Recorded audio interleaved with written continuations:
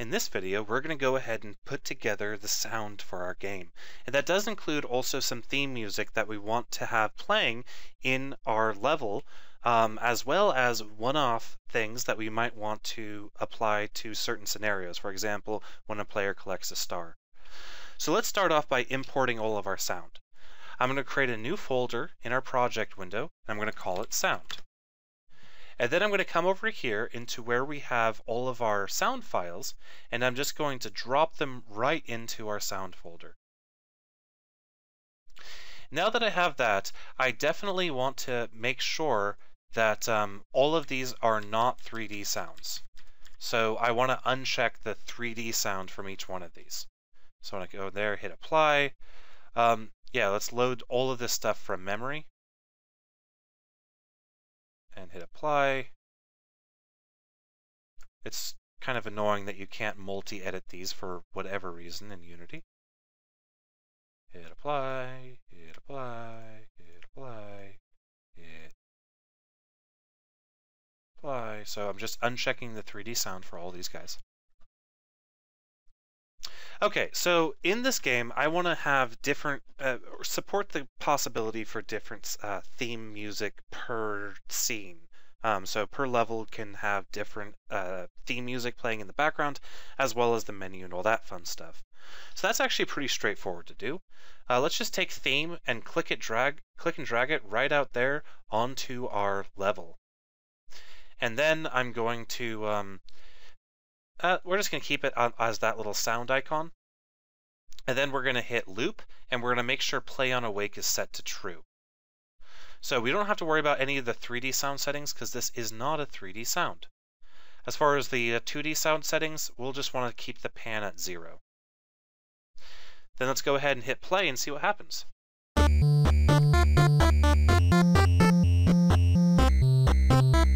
And I don't know if you guys can hear that, but there definitely is sound coming from this. All right, sweet. So I can't hear it. I'm sad inside. Well, there definitely was sound. It was happening. I might want to set the volume maybe down to 0.5. Let's see here.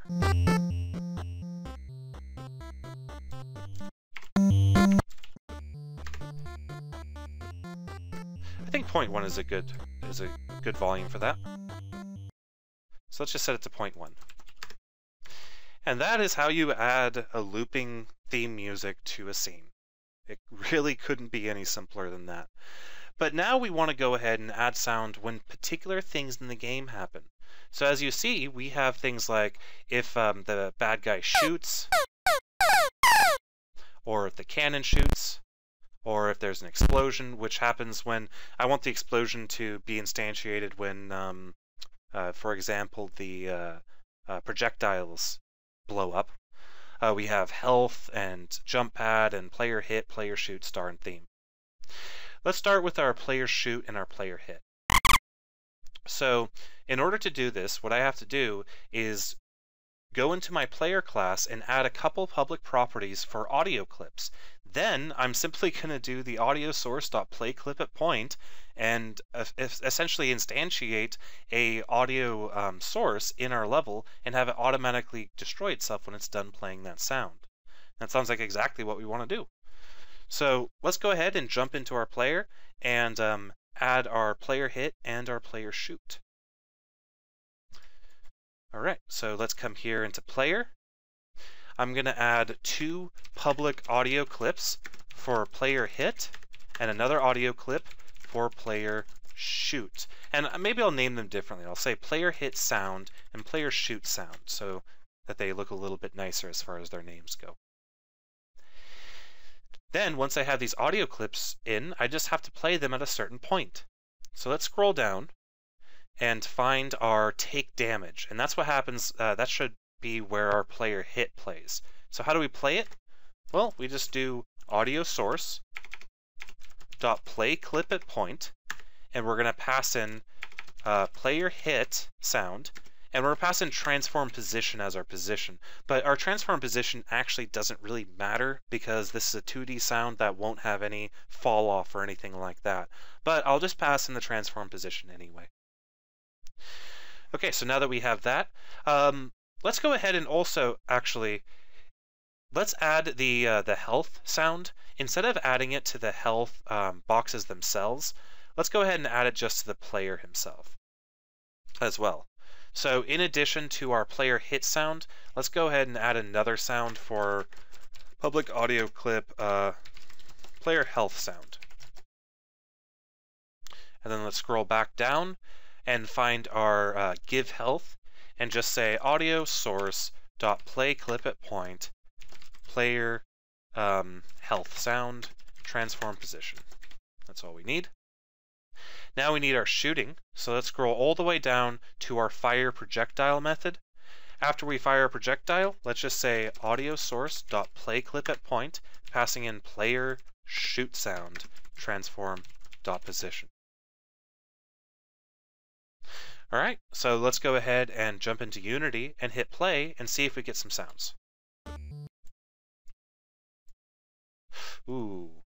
I'm going to pause the video while Unity finishes crashing, and I'll tell you guys why. Well, I'll just tell you guys why right now while Unity sits here and freaks out. I actually forgot to set these audio clips to anything, and Unity doesn't know what to do, so it's frozen. I don't know if it's coming back. I might have to end the task. Nope, it's back. Alright, sweet.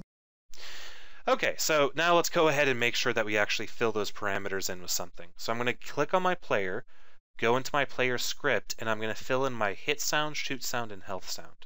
So I fill in health, fill in shoot, and fill in hit. Then, because this is a prefab, I'm going to scroll all the way up to the top and hit apply.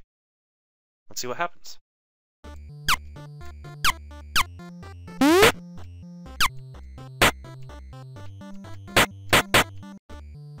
And indeed, we get sound. So yeah, I think that works out pretty well. Let's go ahead and add in some more sounds. So we have our player hit and shoot, and we have our health. Let's add in a star sound. So let's come in here, back into Visual Studio, and this is pretty much going to be the exact same process for every single one of these. We're not going to do anything special. So we're going to come here, we're going to find our point star, we're going to come here, we're going to public audio clip, let's do acquire sound. And then for our acquire sound, or how about hit star sound? And then on our on-trigger enter 2D, I probably should have been doing this for our player as well, but for our point star, I'll definitely say if hit star sound does not equal null, then audio source, play clip at point, hit star sound, and then transform position as our position. Now let's come back into Unity. Let's click on one of our stars, and then I'm going to click and drag star into hit star sound, and I'm going to hit apply, so that's applied to all of our stars. Hit play.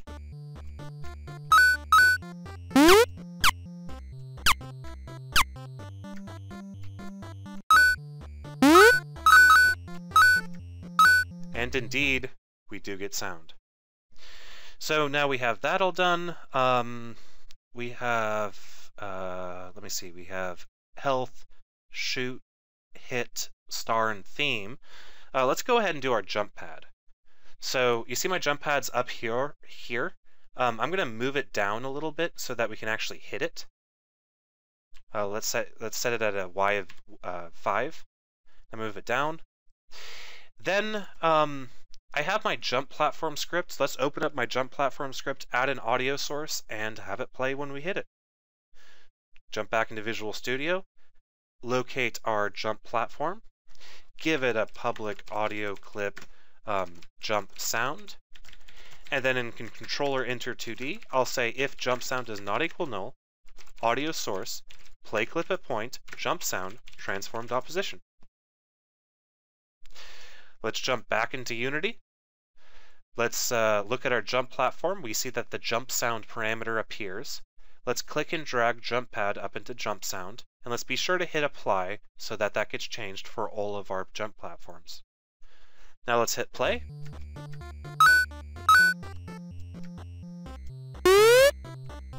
And indeed we do get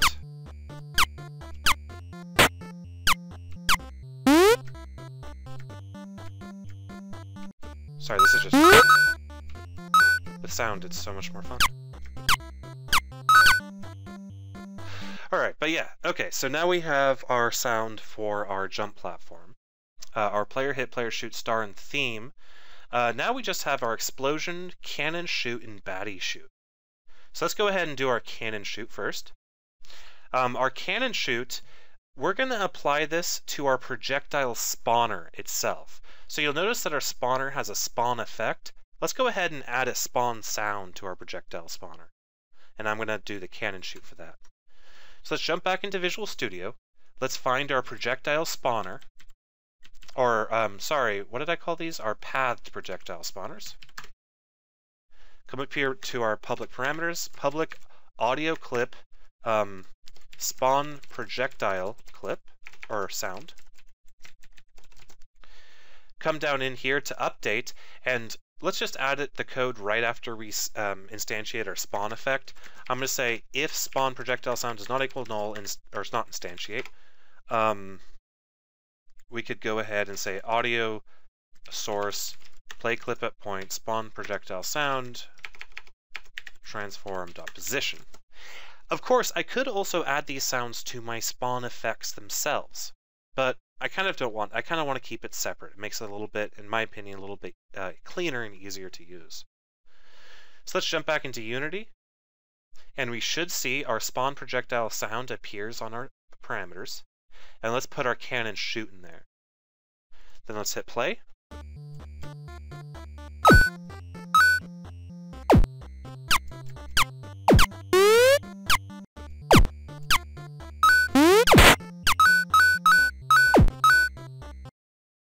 Alrighty, so that makes our cannon shoot, or makes a sound when the cannon shoots. So now we have baddie shoot and explosion. So to do our enemy shooting, let's click on our enemy, and we're going to make the modifications to our simple enemy AI script.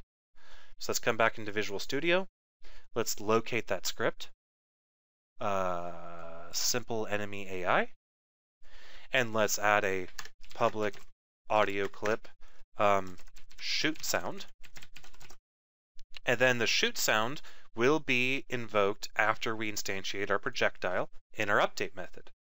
So then I'm going to say if shoot sound does not equal null, audio source play clip at point shoot sound transform position. And I'm not going to bother testing that, but I will go back into Unity and I will click and drag our baddie shoot onto our shoot sound. Now the last thing that we have is our explosion. So our explosion I want to have happen when our pathed projectiles get blown up, as well as when our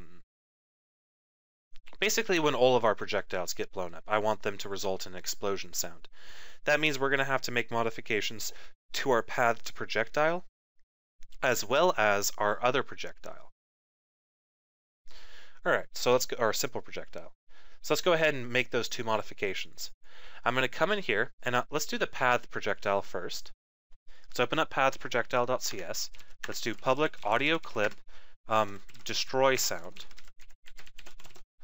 And then when he becomes destroyed, which happens twice, I'll invoke that, I'll create the audio clip. But because we now have more complex logic when he gets destroyed,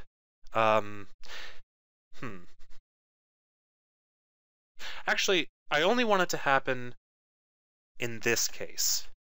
The reason is when I shoot my microphone at it, my microphone will make the blow up sound or the explosion sound. However, I don't want this to make the explosion sound if it was hit by a microphone. I only want it to make the explosion sound when it runs out of time or hits its distance. So before I destroy the game object, I'm going to say if destroy sound does not equal null, audio source play clip at point destroy sound transform position.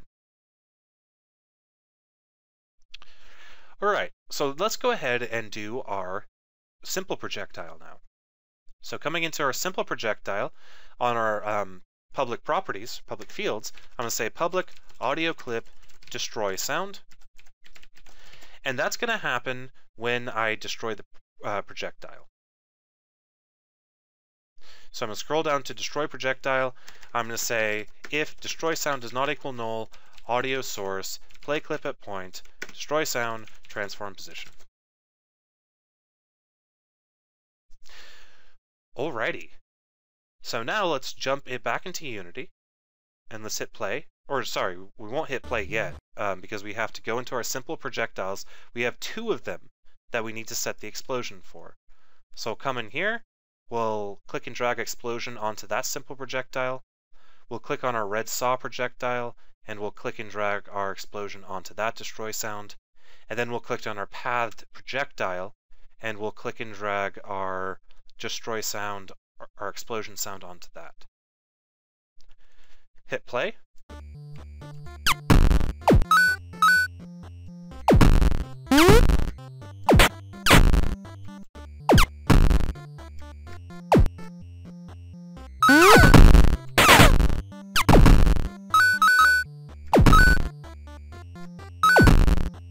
All right.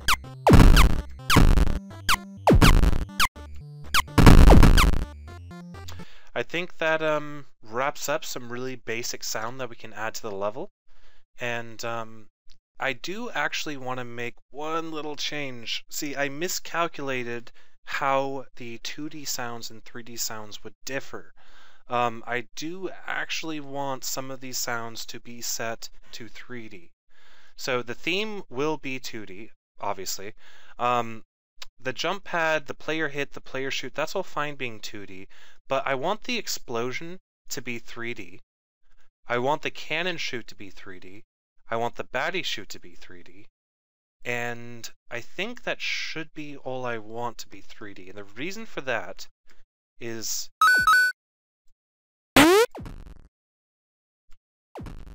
There we go. That sounds a lot better. And the reason that sounds a lot better is because when you move the camera away or the audio listener away from those sounds, I want them to kind of fall off and not be so loud, because as they stand as a 2D sound, when you move halfway across the level, they will still be audible. And also, just to normalize the sound, I guess we could just go ahead and make everything a 3D sound except for the theme. You can tell that I'm really not an audio engineer in any sense of the word. So let's just go ahead and set them all as 3D. Why not? Of course, we do not want the theme to be set as 3D. Make sure that we have the theme properly set up. Okay.